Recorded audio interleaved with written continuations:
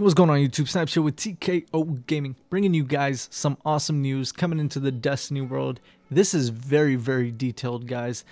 I actually put a script together and I never do that, so I really hope this commentary is not too boring, but it will bring you guys everything you need to know, or what we know so far about the Dawning event, which will be coming here December 13th.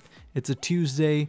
Weekly reset, you already knew that, and it's going to go all the way until January 3rd. Speaking of January 3rd, coincidentally, if TKO Gaming can get to 50,000 subscribers by January 3rd, I will be doing a console giveaway, brand new console of either the PS4 Pro or the Xbox Slim, and it's going to be the winner's choosing. So please do subscribe. Everything's in the description below in terms of linking with us. Anyways, let's get into the details, okay? Alright, starting off, there will be new exotic weapons coming in. The Solar Lord, the Void Lord, and the Year 3 Icebreaker. Man, I'm so excited. Solar Lord will be the solar version of the Thunder Lord. Void Lord will be the Void version of the Thunder Lord. Now, both weapons will act exactly like the Thunder Lord, just the different damage type. Year 3 Icebreaker is an exciting one. For those of you who are new to Destiny, who never really got a chance to witness the amazingness of the freaking Icebreaker, I'm telling you guys, it's awesome. Year 3, meaning it's going to be up to par with all the PvE strikes and raids and damage and all that beautiful stuff. It's great, guys. You're going to love it.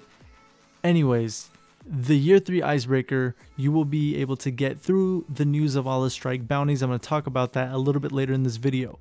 Alright, now along with this December 13th mini update-ish event, well, we're going to have SRL come back. For those of you who are new to Destiny, who don't know what SRL is a Sparrow Racing League, and well, it's pretty much where you just race your opponents in the Crucible and hopefully get first, and then you get rewards, yada yada yada. Well, cool thing is there's going to be 4 new tracks for this, okay? It's going to be exciting. It's either 4 new tracks or 2 regular tracks and 2 new tracks, like 2 of the old tracks. I don't know what it is, but it's freaking exciting, and I hope you guys are excited about it. Cool thing is about this event, because of the event being done January 3rd, SRL, you will still be able to play in private matches. It's pretty tight. Alright, so you guys know SRL will come with its own set of gear. It's going to be all race oriented, give you all them racing perks, nothing really for the Crucible. However, there will be new character armor sets. Right now, we see that there are 2 new sets per class. Don't quote me on that, because there's a little confusion on whether it's going to be the Treasure of Dawning. That's going to have its own character set, and then the regular event itself is going to have its set, and then the SRL is going to have its set as well. So don't quote me on the exact number, but there are going to be some cool new character armor sets coming, and I really hope that at least the Treasure of the Dawning will be not only hard to obtain, but also worth it. It's going to look cool for all 3 classes, because right now there's no set at all that I really like for any class. Anyway, so the next thing is weapon ornaments. New weapon ornaments is coming. I'm happy about this. There's a little bit of a backlash with the community on what they're about to do, and I'm going to get into it. So for each of the weapons I'm about to state, there's 2 new weapon ornaments for each. The Last Word, Red Death, Thorn, Icebreaker, and Black Spindle. Cool thing is, Last Word and Thorn primarily used in the Crucible or PvP. Red Death, Icebreaker, and Black Spindle are primarily used in PvE, raids, strikes, etc. So they have a pretty good balance in the category of weapons there in terms of where you would use those weapons. And I've seen some of the ornaments for those weapons. They look pretty badass. I mean, just to say a couple off the top of my head, Red Death has this cool white and red looking thing, hashtag TKO Gaming colors. Also, speaking on that, there will be a new TKO Gaming logo, showing up on Twitter soon. Make sure you guys follow there at realTKOgaming. And then for the Icebreaker, they have this cool army camo one. It's pretty tight. So the changes they're doing to getting the ornaments, it's a good thing and bad thing. Bad thing is they're tacking on to their microtransactions. So what you'll be able to do is, for 25 silver, you can go and buy the exact weapon ornament you want from the Eververse kiosk. Eververse kiosk. I messed that up. But keeping that in mind, you know, people are like, ah, that's horrible. Now Xur will not be coming with those random ornaments anymore.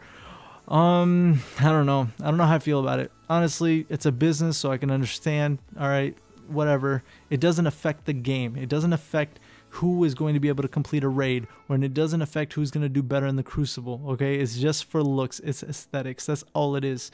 Another cool thing is consumables like a Siva snowman and an Engram snow globe will be coming in to deck your characters out. It'll be similar to the Festival of the Lost, where you can pop a consumable and then your head will turn into a pumpkin or whatever the hell it was. 5 new SRL emblems are going to be dropping. And aside from that, 2 new Dawning Event emblems will be dropping. Pretty excited about that. However, I feel like emblems just get played out way too fast.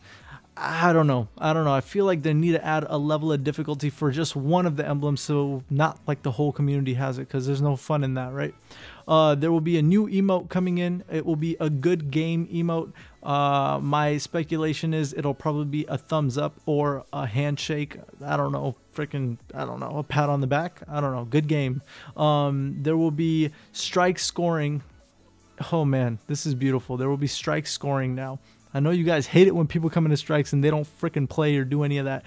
So now there will be gold, silver, and bronze tier for strikes, and there will be bounties for those, and there will be tracked through a strike score record book. That's pretty cool. Biggest thing is skeleton key drop rates are increasing substantially. Oh my goodness, thank you. I've heard so many complaints from the whole community regarding this. And then the last thing I want to just add is there will be 3 strikes that are remastered into being Siva formed. So 3 old strikes, Shadow Thief, Nexus Mind, and Will of Crota will be Siva remastered. Thank you guys so much for watching this video. I hope this video brought you some good knowledge for the events. I really hope if you liked the video, please do hit a thumbs up on the video. It helps a lot. Comment below if you're going to be coming back to Destiny or you're excited about the new content. And please do subscribe to the channel. Everything you need to know about us can be found in the description below. Connect with us. There's a lot of great things coming up. I love you guys. Have a great week and peace out.